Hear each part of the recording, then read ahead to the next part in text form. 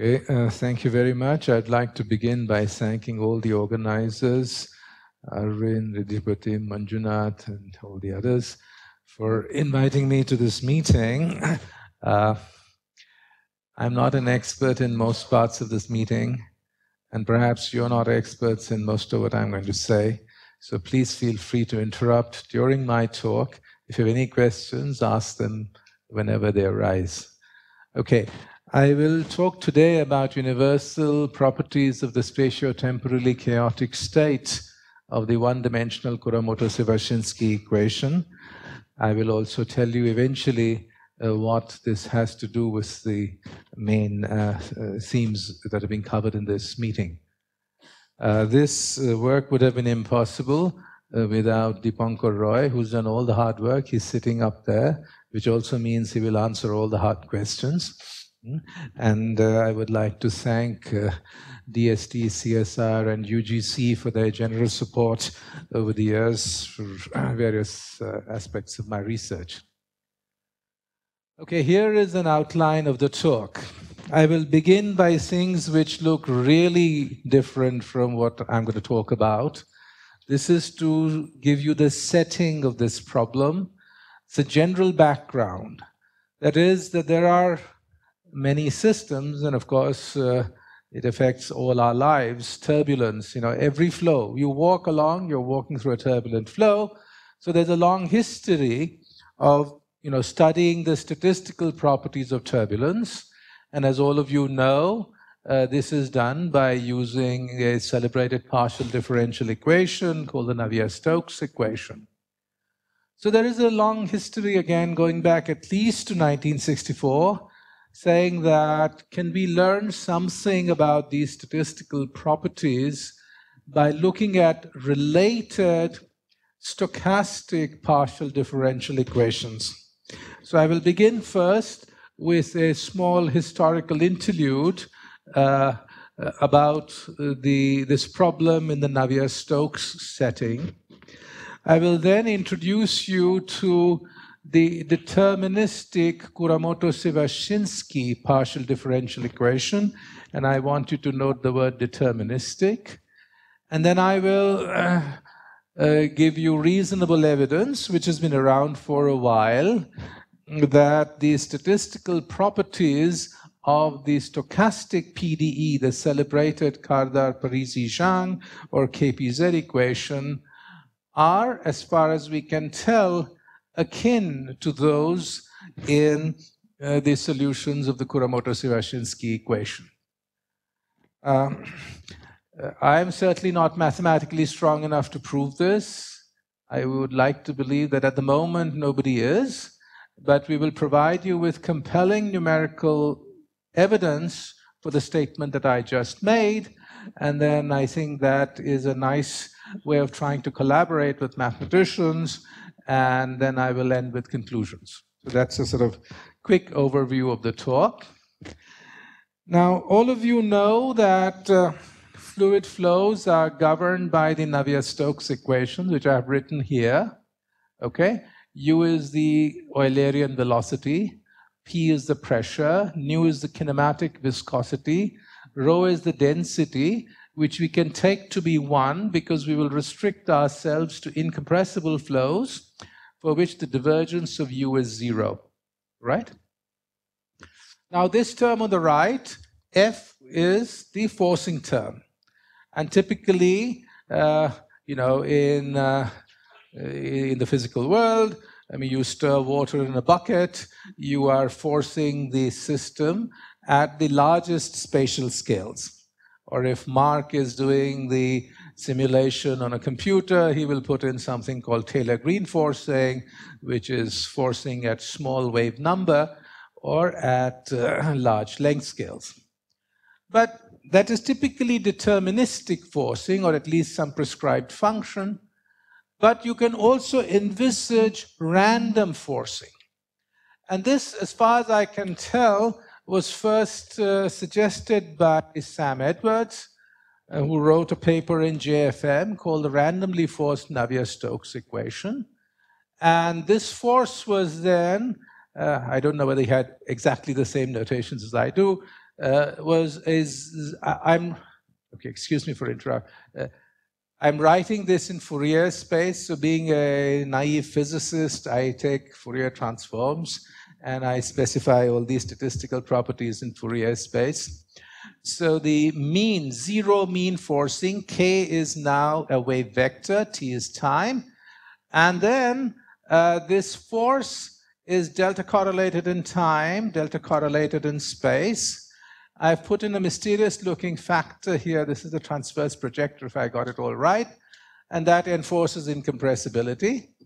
And I have put in, not white in time, excuse me. I have allowed for the possibility of some coloring in space. So k to some power p.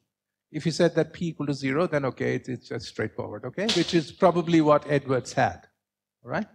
I will also remind you that there is the, given some viscosity, given some forcing, the natural control parameter is the dimensionless measure of advection to dissipation, which is the Reynolds number. U is a typical velocity, L is a typical length scale, divided by the kinematic viscosity nu. This is dimensionless. And the higher the Reynolds number, the more the turbulence. And we are interested eventually in the statistical properties of the turbulent but statistically steady state that obtains when you force a fluid in this way. So more history. By 1977, the renormalization group had been invented, and it had also been applied to the the critical properties of time-dependent correlation functions at critical points. In a celebrated paper in 1977, Forster, Nelson, and Stephen went back to this problem, and with this stochastic force, they actually used renormalization group methods to tell us about the statistical properties, not only of the randomly forced Navier-Stokes equation, but also of the randomly forced Burger's equation. And indeed, anybody who wants the slides, I can give them to you, no problem. If you like, the KPZ renormalization group is also in this paper, if you go back and look at history. All right, so that was that, but it wasn't real turbulence, and this was, I think, first recognized by de Dominicis and Martin, who did the same renormalization group, but now with a forcing where there was a finite power of k. Okay, and if I get my factors right, for k to the minus d of plus d forcing, they could, at what we would now call a one-loop level, get the celebrated minus 5/3 law for the energy spectrum due to Kolmogorov. And then various other people followed, Fournier and Frisch, Yachort and Orsak, and Joyant Bhattacharjee from Kolkata, who did some very interesting work, and so on. And, if you want to get really feel theoretical, this group in St. Petersburg. Of course, for those of you who know about turbulence, you know that the scaling is not simple minus 5/3 scaling. There are corrections, which are called multi-scaling. And I believe I'm correct in saying that we were the first to check this numerically. Again, nothing can be proved analytically. And then we could show that, you do get multi-scaling in this randomly forced model, which, given whatever numerical resolution we have, and this has been confirmed in subsequent studies, is the same as in turbulence in the deterministically forced Navier-Stokes equation. Now, perhaps all of you have been told that fluid turbulence is too hard. So can we do a simpler problem? Okay, this doesn't look too simple, actually. This is flame front propagation. I give you some pictures which you have seen in the current news. Flame front propagation, California wildfires. Then something that you might not have seen, chemical wave patterns. There are some interfaces here that are growing. Or thin fluid film flowing down a wall. Now, if you're completely honest fluid dynamically, these are described, say the flames, are described by very complicated equations, including Navier-Stokes, plus equations for the chemical components, different types of fuels, and people spend their lifetimes doing it. We have a Center for Combustion Research in our institute where people study this in a very serious way.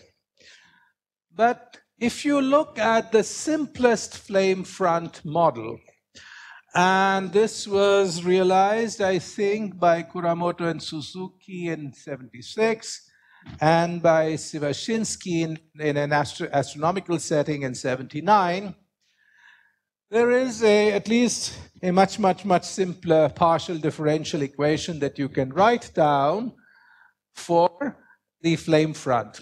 And now we have simplified the description to such an extent that we are going to pretend that the flame front is described by a height variable h. This can be written down in any number of dimensions. I'm going to write it only in one because that's the dimension in which I will concentrate. So already those of you who are experts at KPZ will begin to see some similarity. So hxt is the interfacial height profile, and the system has side L. Now, if you were thinking Navier-Stokes, etc., you might have had a coefficient in front, which would be like a viscosity. Another one here, which in the jargon of fluid dynamics would be a hyperviscosity, and so on. And you can see the same KPZ nonlinearity. I'm not going to derive this equation. That's in the old texts. But I want to say that even if you put in all those coefficients, you can scale them out in some suitable way by scaling field, space, and time, so that the only control parameter left at this level of description is the system size L, the linear system size L, okay? And as you might guess, if L is large, this system can show complicated behavior in the jargon of the trade, spatiotemporal chaos, which is turbulence for this model.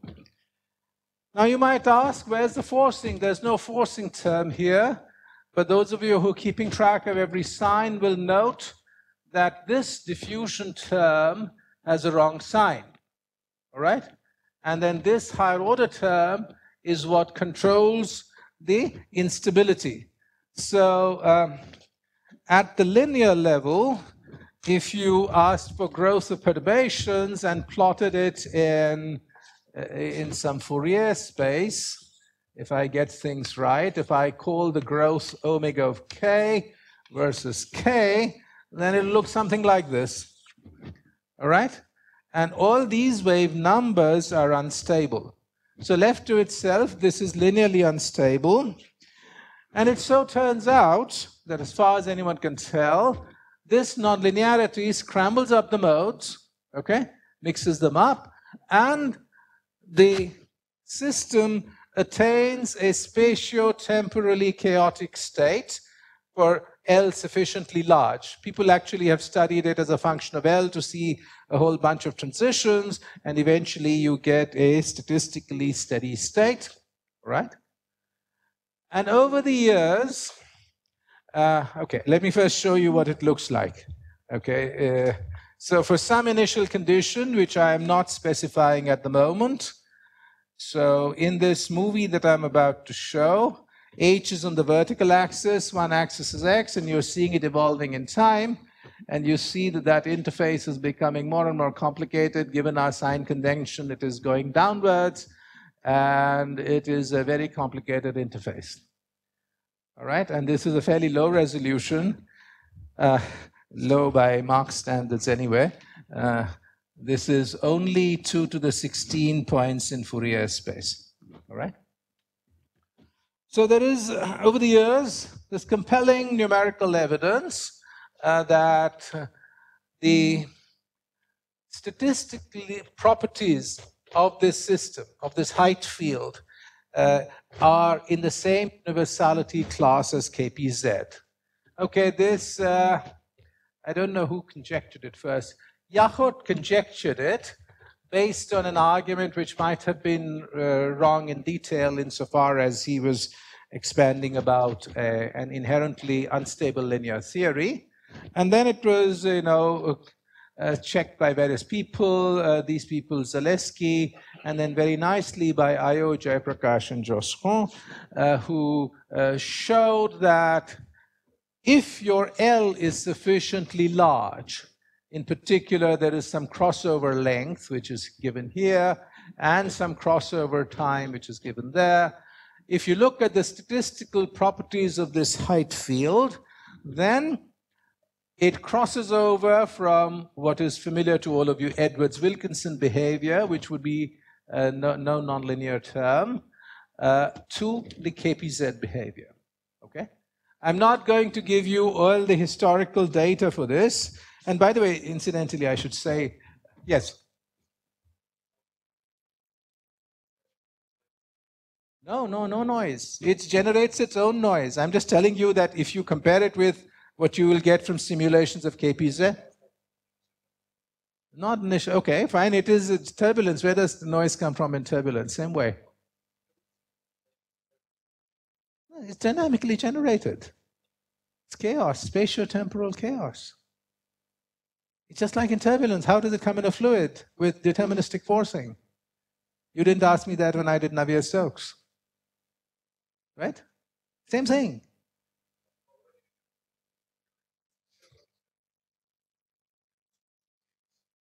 Yeah, you can do that. I will show you a lot. No problem. I'll show them all to you. But what I'm saying is the noise is dynamically generated. I mean, this is the crux of the noise. Sorry, I just mean turbulence. That's what I mean, turbulence. No external noise. Excuse me. Absolutely. Yes, so we can change the. Yeah, no, absolutely, no, that's all. Yeah, no problem. I'd only mean in the sense of turbulence. Okay, right?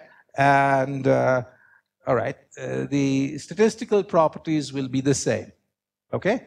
Now there's many. I should also point out that this is also true in 2 dimensions. The analog of this calculation was done by Jayaprakash, Ayyer, and me soon after this paper. There was a bit of a, some people had the opposite view that, it will always be Edwards-Wilkinson. It's not. It's just that in 2 dimensions, because of some technical reasons, which the experts will know, the crossover scales are very, very big. So unless you're very careful, you will miss it. All right? Now, all this, if you look at the old literature, was done with limited resolution. What my young friend Dipankar has done has done it with state-of-the-art resolution using a code, which I will tell you about soon. But let me show you only one measure of the traditional sort of statistical property that you would measure. This is the analog of the energy spectrum in Navier-Stokes turbulence, which would show -5/3 in 3 dimensions. So K squared EK, so-called compensated spectrum, versus K, this is wave number, is like this, okay? This peak here is a vestige of the linear instability. Okay, actually, if you look, you will get structures of the scale which has to do with 2 pi over that. And up here, you will see IC1, IC2. There are 6 initial conditions which we have looked at. In the old days, people would look at only 1 or so, and there would be, they would say, look, we get the same exponents as KPZ, which, believe me, if you look at the details, this will also work out. I'm not showing you every detail just now, but I will presently. And you can see that all the different initial conditions that we have show a reasonable range, which in turbulence jargon would be called an inertial range. Okay? All right. Now, of course, all of you know much more about this equation than I do. This is just for establishing notations and so on. This is the one-dimensional KPZ equation. All right? Looks basically like the Kuramoto-Sivashinsky we just wrote down, but with viscosity of the right sign for stability. That's the standard nonlinearity. Here's the external noise. There's no need to put in the 4th order thing because the noise provides the stochasticity. As I said, This was first studied by Karda, Parisi, and Zhang as a model for a growing surface interface. But if you go back in time, the renormalization group that they used is the same as the one in Forster, Nelson, and Stephen. And it has been found that the behavior of many other related models are the same. You heard in the previous talk about the stochastically forced Burger's equation, where the Burger's velocity u is related to this height field in this manner, directed polymers in a random medium, and so on. Okay, so all this you know well, and there are a lot of papers, reviews from many, many different areas. Okay. Now, in the old days, when we used to study this model, and we said, oh, Kuramoto-Sivashinsky looks like KPZ. If you just look at statistical properties, we would just say this much. If this is the difference between the heights at the same time, okay, then it's growing at some linearly, and then there is some power, and then we would not worry about this chi, all right? And all these would depend on nu, lambda, and d. Then people would look at the width, W sub L of t, for a system of size L as a function of t. So this is like this mean square fluctuations in the height. And they found that it goes as t to the 1 over 2z. I hope I have all my factors right. And z is 3/2. Okay? And over the years, people have obtained this 3/2 with different levels of rigor. But at this level, all this was checked numerically at the level of the width in the early simulations, which sought to find whether the statistically steady state in the Kuramoto-Sivashinsky equation gave the same power laws as in KPZ. But as all of you know far better than I guess Preyhofer and Spohn told us that we should look at this function also, chi of xd. And it turns out, and this is a complete mystery to someone who comes from normalization group land, that this leftover part, or whatever you want to call it, has probability distribution functions that are different for different initial conditions. For the flat initial condition with some little bump on it, you get the Tracy-Widom PDF for the Gaussian orthogonal ensemble in the transient state, okay, whatever state. Then there's another bike range, which you all heard about earlier in the thing, in the statistically stationary state. And then if you have a curved or so-called wedge initial condition, you get the Tracy-Widom for the Gaussian orthogonal ensemble, okay? And there is a strong belief you have heard about in many of the lectures, the overview lectures, the wonderful ones that we've been having this week, that these universal PDFs should appear in all models in the one-dimensional KPZ universality class. So this level of checking whether the statistically steady state of the Kuramoto-Sivashinsky equation gives these statistics has never been done before. And what we set out to do was to check this. And also, as all of you know, this is related to the statistics of the largest eigenvalue in random matrix theory for GOE or GUE. And often they put a subscript beta on this chi, where beta equal to 1 gives you the GOE, and beta equal to 2 gives you GUE. And this bike range seems to be independent. And I asked in one of the previous talks, is there a good intuitive understanding to see why a given initial condition should be related? And I didn't get a clear answer. Okay, what makes our work possible? Our work is made possible because we are not scared of computers, okay? And so we are happy to do direct numerical simulations. It helps to use some clever time differencing. So there is this exponential time differencing method, fourth order Runge-Kutta, which is given these two references, right? And then a pseudospectral method. So we get spectral accuracy. What does pseudospectral mean? It means that we go to Fourier space And when we are to solve this equation in Fourier space, the spatial derivatives are just trivial multiplication by powers of k. And this term, which would be a convolution in Fourier space, we don't do in Fourier space. We do an inverse Fourier transform and bring it back to real space and do that product in real space. Okay, and then go back and forth. And at the same time, keep on maintaining your time integration. And so we have gone to lengths of size 2 to the 20, n equal to 2 to the 20, which is much, much longer and bigger than anything that anyone has done for this particular model. All right? And to get everything right, you have to do 2/3 de-aliasing, which means beyond some Fourier mode k, you should set all h tilde of k to 0. Otherwise, you get well-known problems, which Mark can tell you about, and you use a periodic boundary conditions.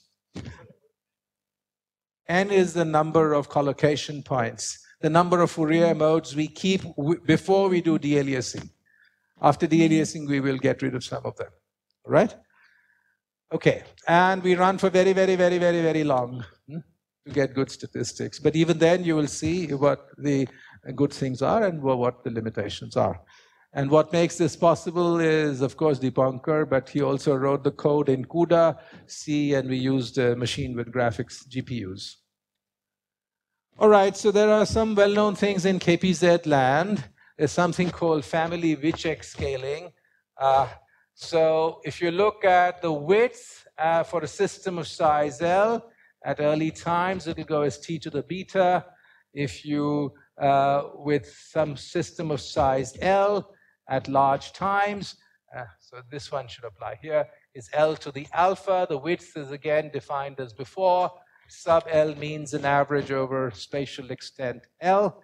And these alphas and betas should be 1/2 and 1/3 if you have KPZ universality. We can define an asymptotic velocity, which is this, okay, v sub infinity of t. And then you can look at the skewness and kurtosis, which all of you know. I mean, the third moment divided by this, and the fourth moment divided by the second moment squared. And you can also get this rescaled height fluctuations, the PDF of which is the desideratum for us, okay, and suitably scaled with this. So the question, for Kuramoto-Sierpinski, do we get all these things in the manner in which they're supposed to behave if they are in the KPZ universality class? So let's look at a wedge initial condition, well known to people who study these sorts of problems. What does that mean? That hx as a function of x looks like this wedge, okay? And I showed you a movie which showed you how h evolves in time for all x, but this is not the size of our domain. This is only the central part of our domain. The domain is much, much bigger, but I'm just showing you how the initially this thing, okay, the wedge, it looks like a wedge, but it's actually quite mild. And this is how the height function evolves in time as you evolve in time, okay? All right, excuse me. So first, let's check family Vichek scaling. So we plot this width as a function of L for some different times T1, T2, T3, T4, okay? And this is the slope that should be 1/2, okay? This is as good as it is, okay? I'm not massaging the data. These are plots at different times. The slope 1/2 would have been this. It's not exactly 1/2, but probably if you could do a much, much bigger system and so on, probably you would get 1/2. But I still tell you that at the moment, this is the world record. I mean, nobody has run Kuramoto-Sierpinski in one dimension for so long, and it's such a big thing. In the inset, I show you, these are all log-log plots. Most of my plots would be log-log plots unless stated otherwise, to show the power laws. And you can see that the t to the 1/3, well, it's limited It's over half a decade, perhaps, if you're kind. But these are real logs. They're all base 10. They're not decades, they're decades. All right? And then recall that I had defined also this kurtosis and this kurtosis and the skewness. Okay? So, yes?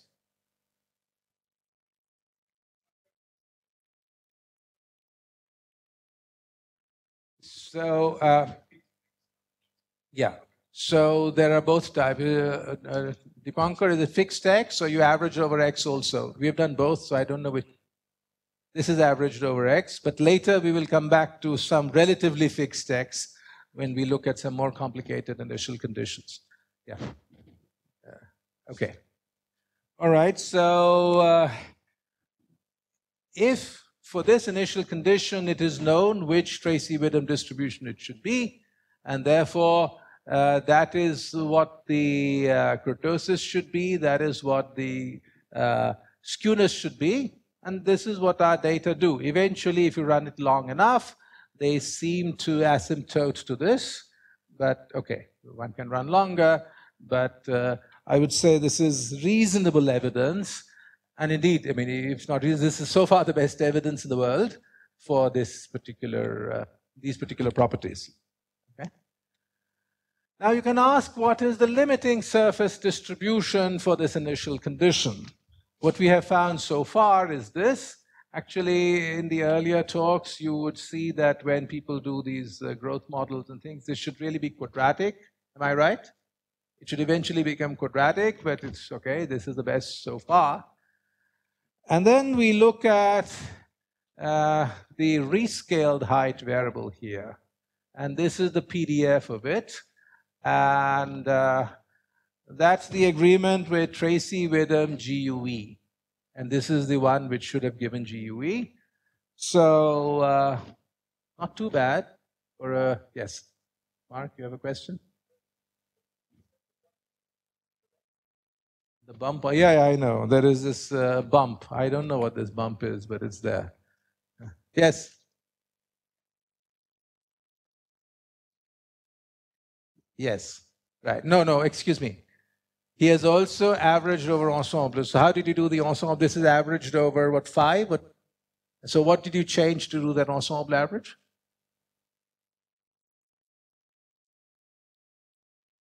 Initial condition perturbed a little bit. With a little, yeah, some little stuff on it. Okay, so it's actually, I should have said that also. There's also an averaging over some initial conditions. Not huge, but it's not one. Okay? All right, so now let's look at initial condition 2, which is nominally flat. Flat means with some little dimples on it. Right? Because if it's just flat, then of course it won't move. But there are some okay.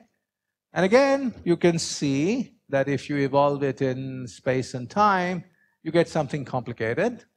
And 100 is only the central part of it that is being shown. All right?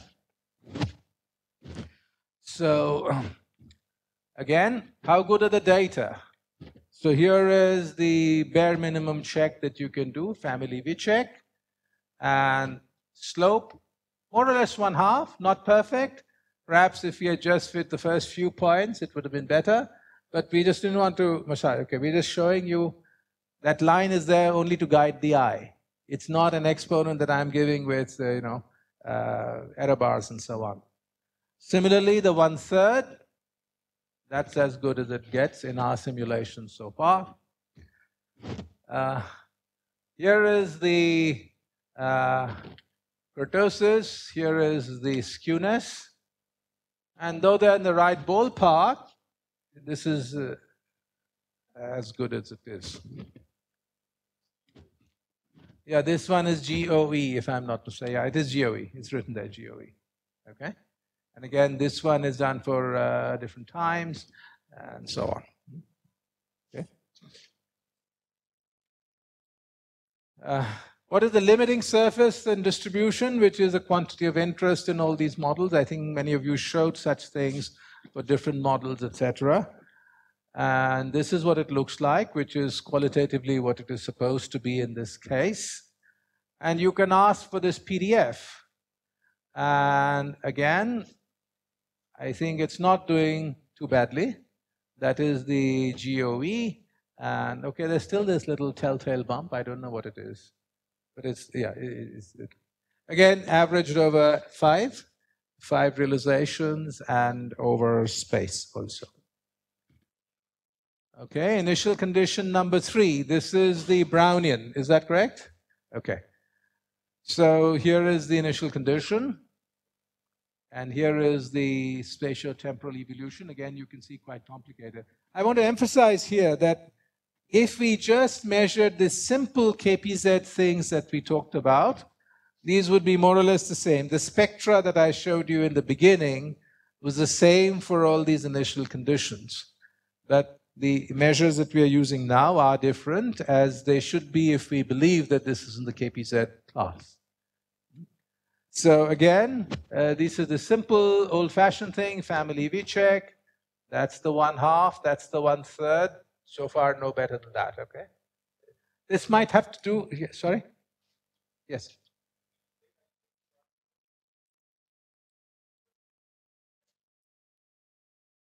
Can you answer, please?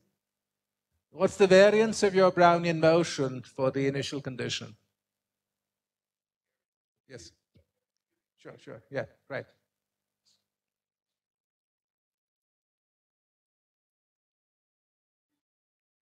What is the variance of the initial conditions of the Brownian motion? And the reason why I'm asking is that you have to take one particular variance in order to make it stationary under your flow if you study the KPC equation. So if I take the KPC equation and I just put Brownian motion initial data, it will not be stationary, and you will see something different. Only if it's stationary, which fixes, so to speak, the, whenever you fix the other parameter, fixes for you also the variance of the Brownian motion. Now here, of course, I mean, for you it's a free parameter, and so I just wondered, how you actually pick it. We will check that. Okay, so I don't want to interrupt that. Maybe you can explain later. But because the other question, which is related, is usually for other systems you simply run the system to make it stationary, and then you start measuring. This is maybe something which is difficult in your case.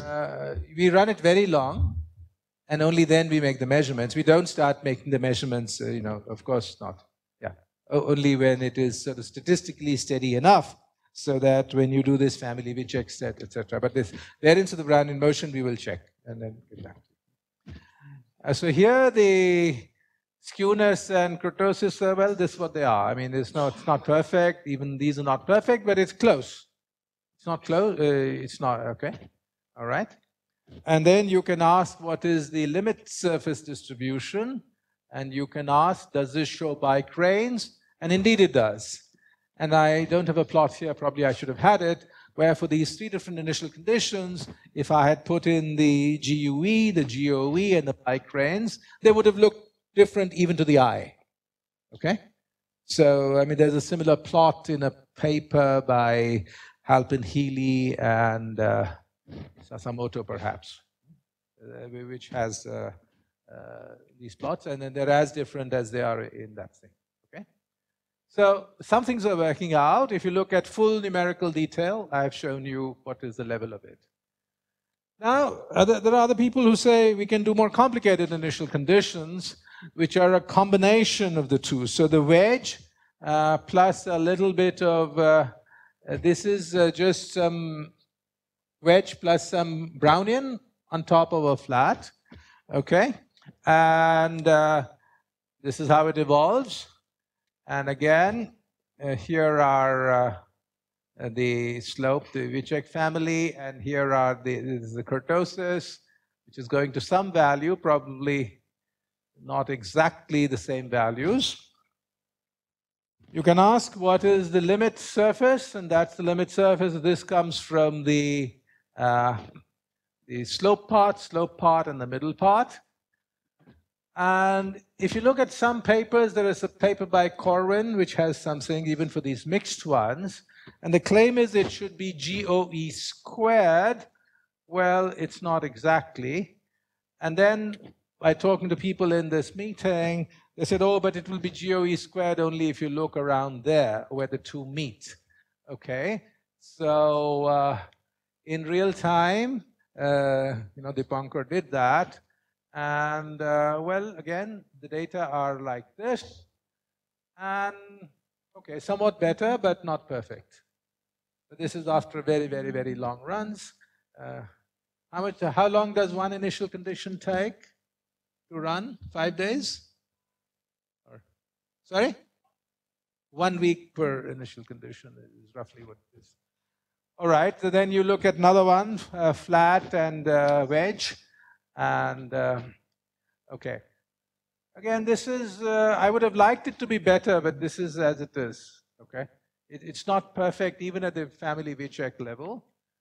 And limiting surface, here I don't know, I'm not entirely sure whether the limit distribution is known for this particular initial condition.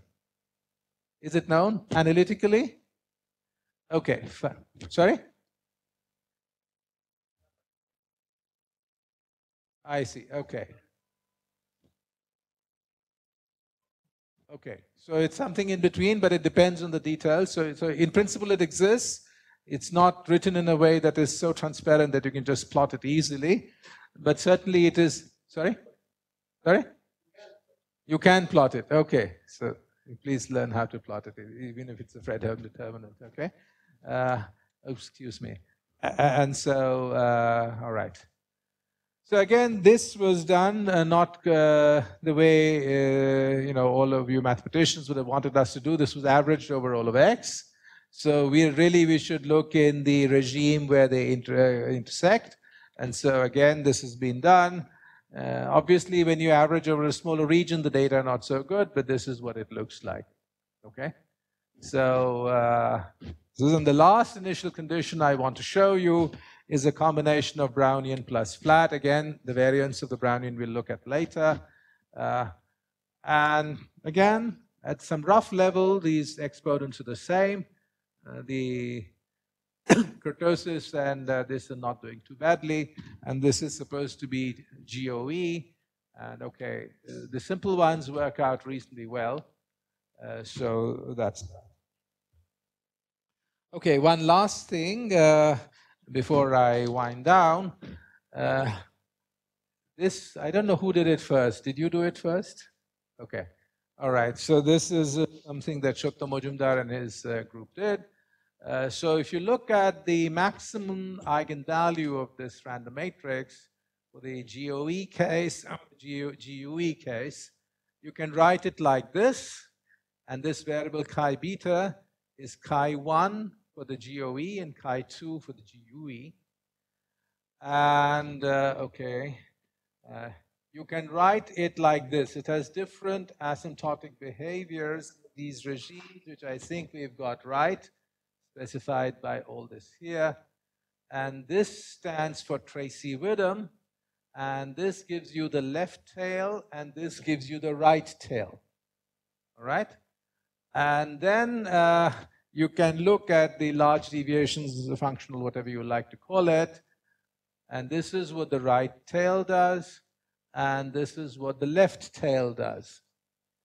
And this \sim in LaTeX stands for logarithmically equivalent in these two limits. So the question is, are we seeing this? And this Shotto and his collaborators called a third order phase transition.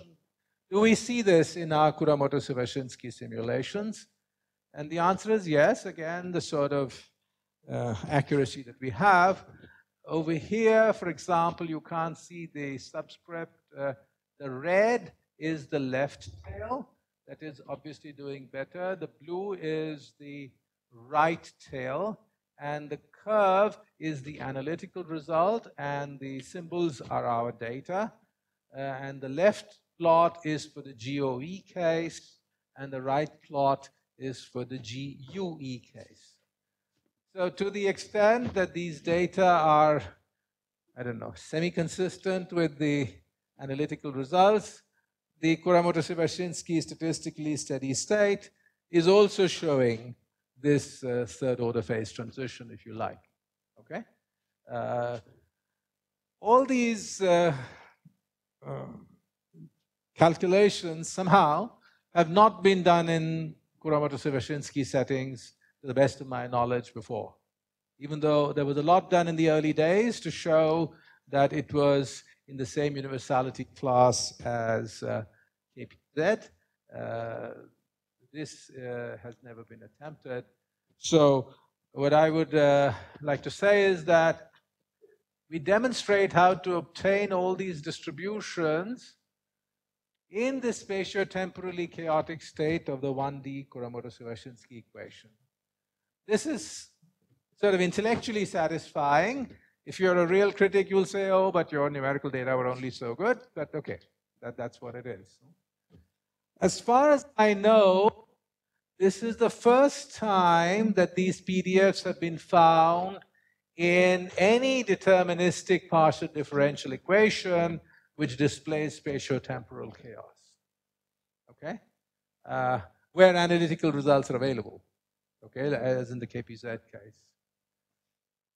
There is a conjecture due to Quastel and Ayyer for the 1D KPZ equation that this nonlinear term, if you replace it by a polynomial that is even in grad H, then you will get the same sort of universality. So, well, it's quite possible that if you put the same sort of polynomial in a Kuramoto-Sierpinski or generalized Kuramoto-Sierpinski equation, you would get the same, but checking it numerically will be a significant challenge, okay? Because the moment you start putting in these higher powers of these gradients, your pseudospectral code will have to be de-aliased better and better, and that will cause you a lot of... Okay, in one of the previous talks, I think you said that we can prove many things, but sometimes we can't prove them for the KPZ. I think proving them for the Kuramoto-Sierpinski is an even greater challenge. I think the reason some of these stochastically forced equations were used in the fluid turbulence setting is that you could begin to do some sorts of calculations. Depending on your point of view, you can call it one loop cell consistent, you can call it a normalization group, which you cannot do for the deterministic equation. This has got a long history. It goes back to Wild and Martin Sigia Rose, so you can do that for the stochastic equations. So, but I do not know the sorts of mathematicians we have here. They're already having some difficulty with the stochastic equation, whether they can say anything for the statistically steady state, the spatiotemporally chaotic state of this deterministic PDE, namely the Kuramoto-Sierpinski equation. So with that, I thank you, and I'll be happy to answer any questions that you might still have.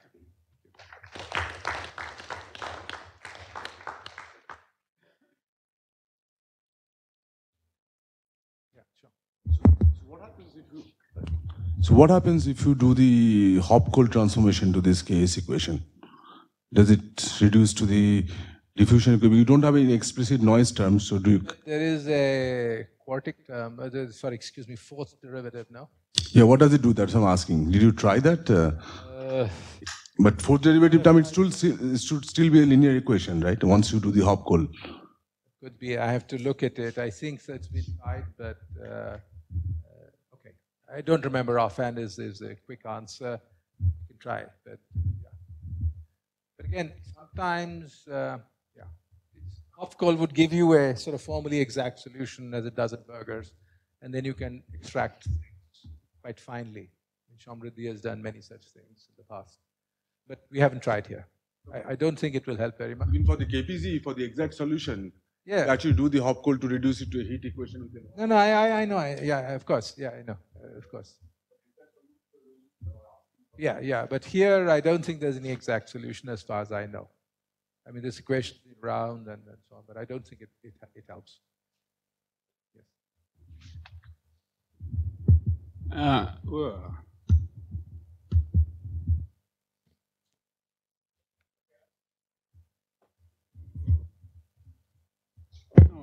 No, it's on. Okay. So I just want to make one remark. First time that it's a PDF. I mean, I completely agree. And beautiful talk. I mean, it's very impressive. I mean, I know about, the very early Jakob, and this was sort of, I mean, it's really quite amazing. No, but I do want to point out, I mean, together with Abhishek and other people, we studied discrete nonlinear wave equations in one dimension. And that's definitely also spatial temporal chaos. Of course, they are discrete. I mean, it's maybe not exactly PDE, but what I want to point out, of course, there you also use spatial temporal chaos in order to get KBC behavior. I changed my slides last night after listening to Manas's talk, because that is also a deterministic system. But okay, that's why I wrote only PDE. Okay, you're right, absolutely. Yeah, no problem. So maybe is this a correct way to understand? So you start with some initial condition, and then you run it for a very long time before you start doing measurements. And then you start with another initial condition, which is slight epsilon different from the first one.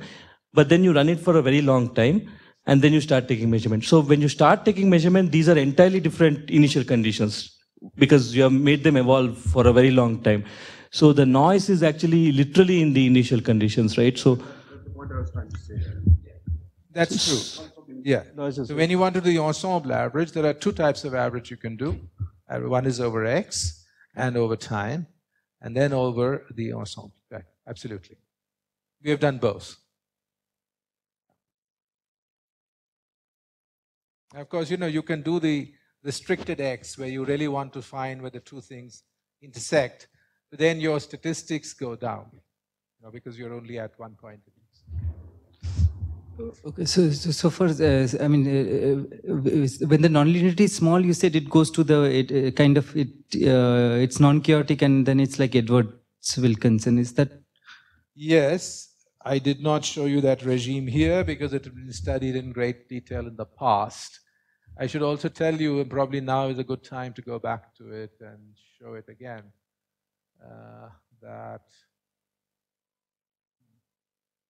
This was worked out pretty well by Ayyer, Jayaprakash, and Josron.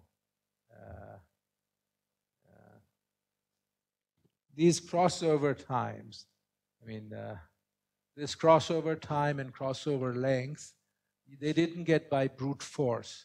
There was a nice suggestion by Zaleski first, which they carried out in one dimension, and then which we did in 2 dimensions, which is not quite a renormalization group, but a sort of one-shot coarse graining procedure, which allows you, roughly speaking, to map the Kuramoto-Sivashinsky equation onto a KPZ equation.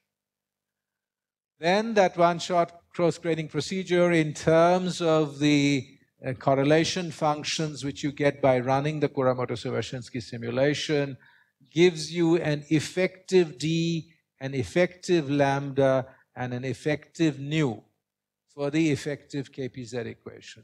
Then you can go back to the old renormalization group for the KPZ and work out the crossover times. And note that these are quite long. When you're doing just straightforward integration in time, your system sizes better be longer than these lengths and before you see KPZ. Otherwise, you will see Edwards-Wilkinson.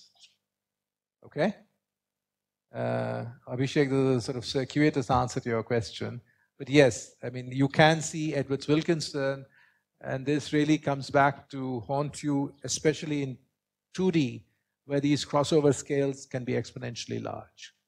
So you're saying, irrespective of the strength of the nonlinearity at sufficiently long times and large system size, you always eventually you go to KPZ?